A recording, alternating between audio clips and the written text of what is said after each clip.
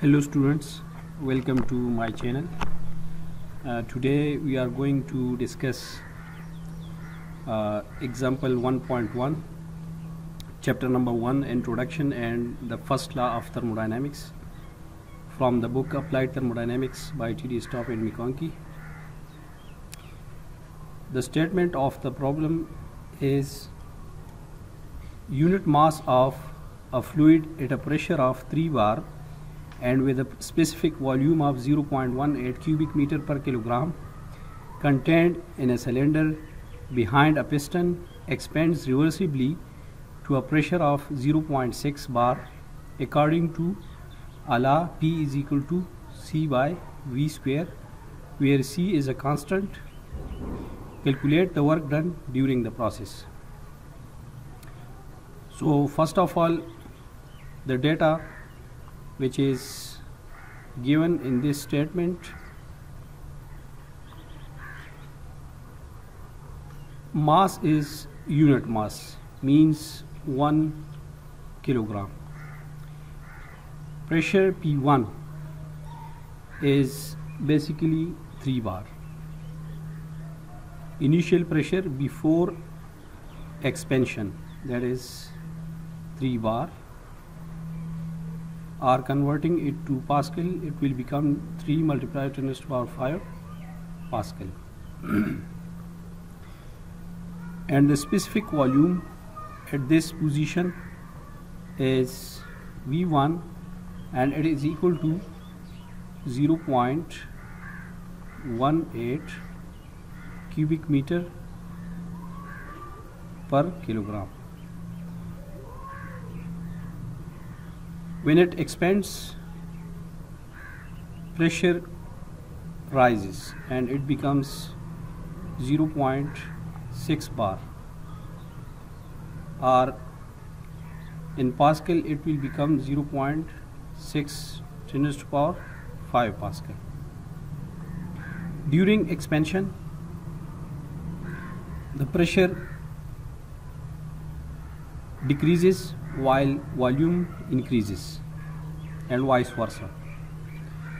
So if we sketch the expansion process on the PV diagram, so this is state 1.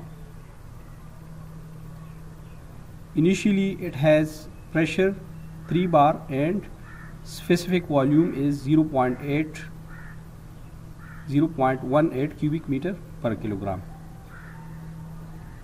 and it expands according to this law P is equal to C by V square, and it goes to state 2 after expansion. The arrow direction is downward. It shows that this is expansion process. So you see that at state 1 we have high pressure. This is pressure axis,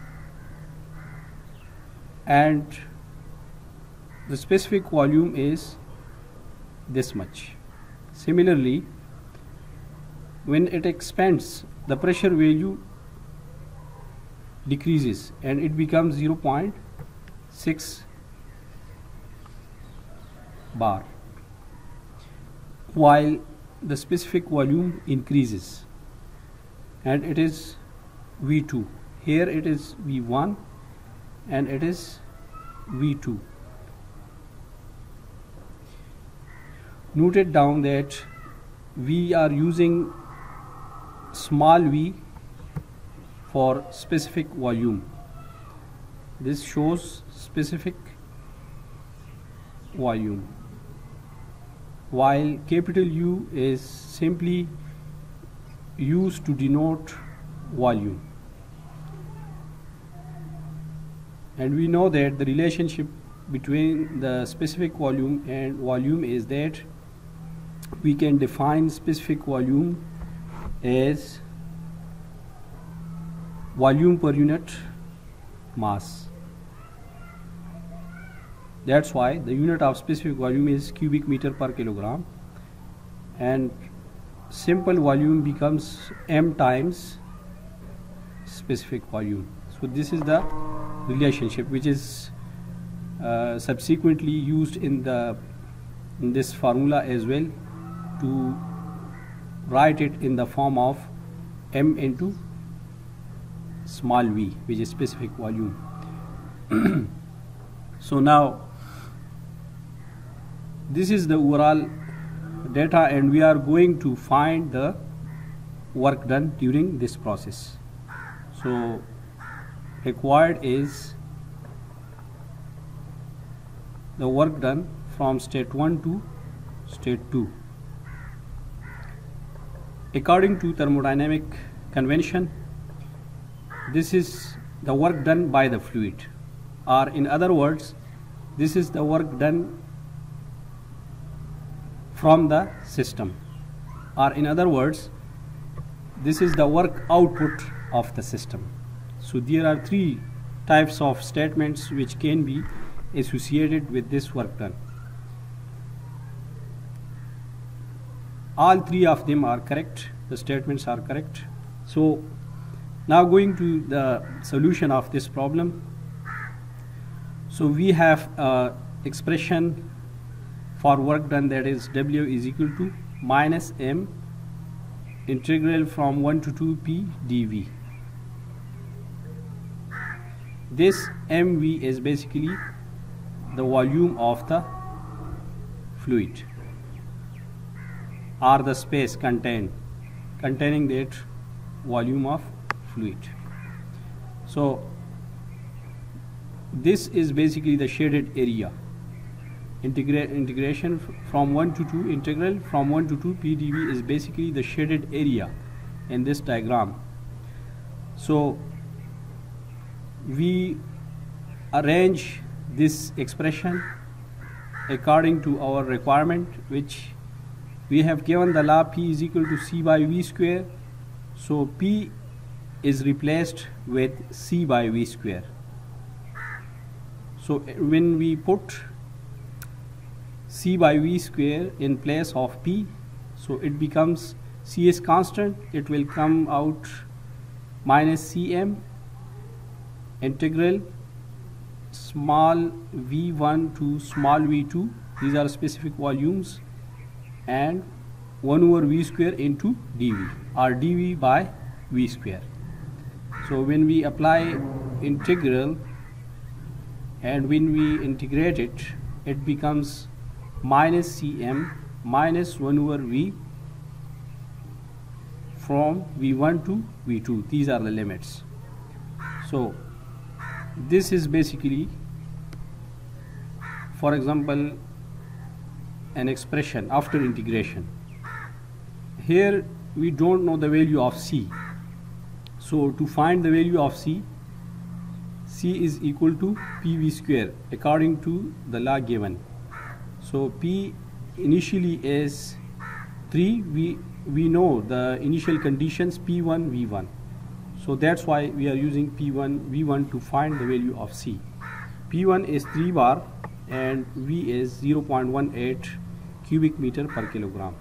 So when we multiply these values, we get 0.0972 bar into cubic meter per kilogram whole square. Similarly, to find the value of V2, we know about the value of V2, that is 0.6 bar. And C value is also known to us, so it's very easy to find the value of specific volume at state 2. So V2 is equal to square root of C by P2. C is 0.0972 and P2 is 0.6. So it becomes 0.402 cubic meter per kilogram. So now we know about all values of the unknown. Putting it in this equation or expression A, so it becomes W is equal to C is minus 0.0972, M is 1, and 10 to the power 5 is just for converting it to Pascal. This is the multiple, and into these are the limits. When we put 1 over V1 minus 1 over V2, these are becomes, in the denominator it becomes 1.1 by 0.18 minus 1 over 0.402 and Newton meter per kilogram. So when we simplify these values, we get minus 29840 Newton meter per kilogram.